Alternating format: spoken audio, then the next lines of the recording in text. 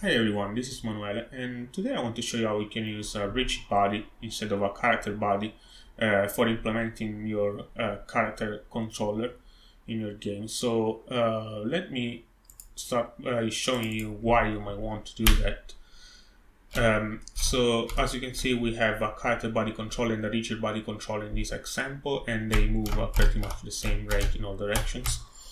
There's a slight delay in the rigid body, but the real difference is the way they interact with other rigid bodies. The character body will either push the other rigid body without being affected by it, or be entirely blocked by the other body. Whereas the rigid body will still push the other body, but also be affected by it. As you can see, it slows down a little bit when it hits the other body. Other than that, they will behave pretty much the same way.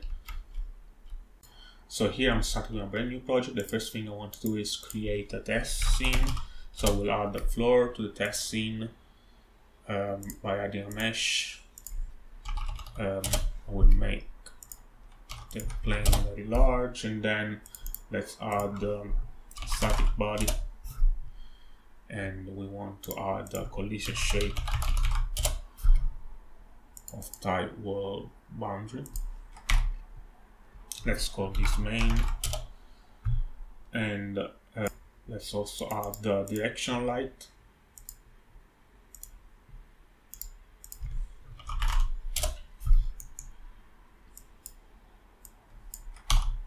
and enable shadows. Let's set the scene as the main scene.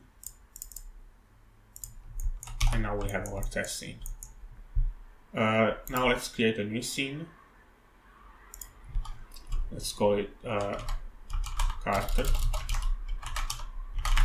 This will hold our character. Let's change the type to be a rigid body. And let's add the collision shape of type capsule, and a mesh instance of type capsule as well. Now what we want to do is lock all the angular axes. This is because we usually want to rotate our character directly. We also want to add the physics material and set the friction to 0. And now we can start attaching a script. We will just call it character. And now we can start by creating our physics process method. So all the logic will be in the physics process.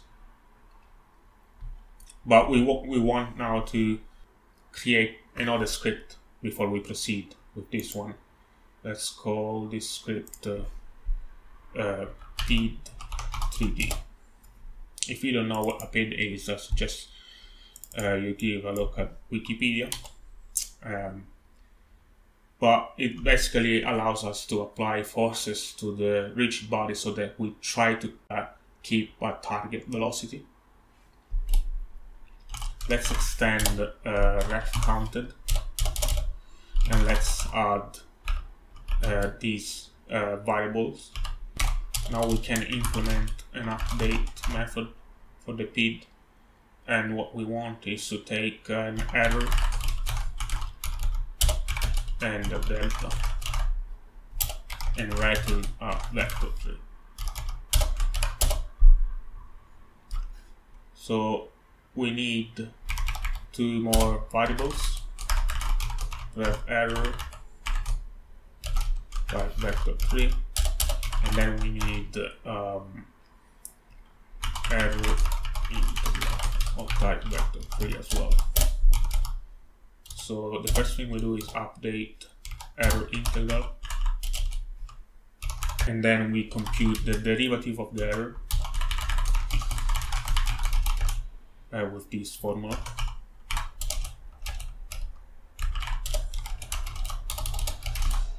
And then we update that error to be error. And now we can write on this value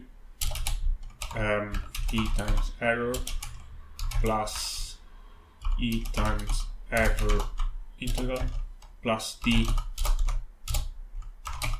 times error derivative, and this is our PID. Let's give the class a name.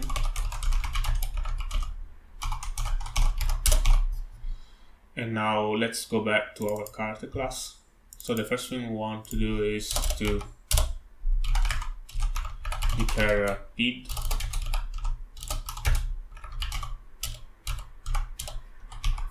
Let's also add the constructor to the PID.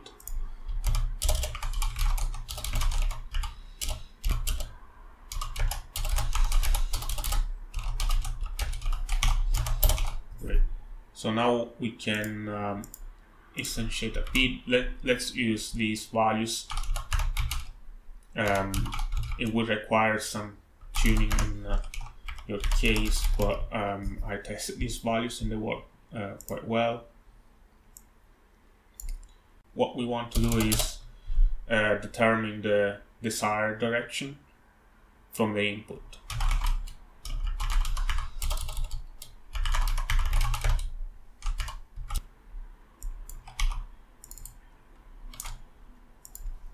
Let's have a constant with the target speed we want.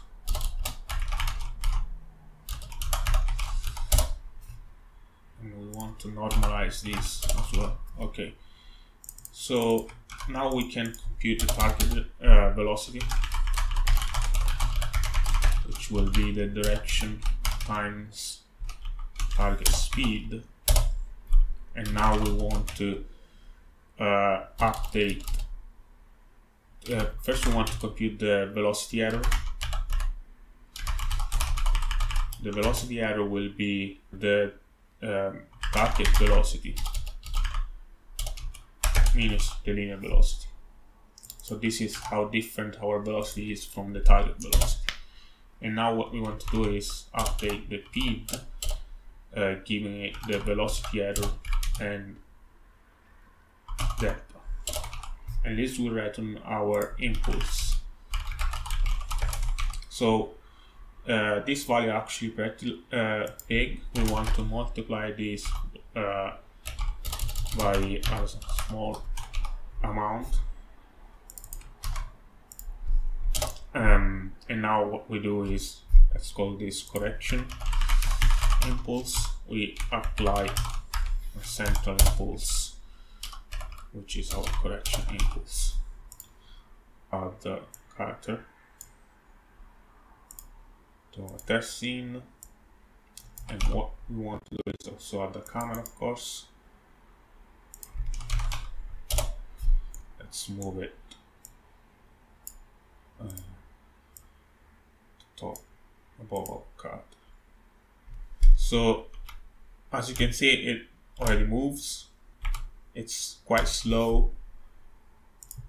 I think I'm using as a value too small. Right, so now it moves. We can add other objects. I will add rigid body. So now it's working. I will create a new tutorial soon where I explain how you can use animations with rigid body based character, because if we use character body, you will have the speed at which you're going, and you can easily match that with the root motion. So you can have the speed depend on the root motion, but in this case you will have a speed which you can't fully control, and you have to match the animation to the speed. So we'll explain how to do that in the next tutorial. Well, thanks for watching, and like and subscribe if you like the content, dislike it if you dislike it, and see you next time.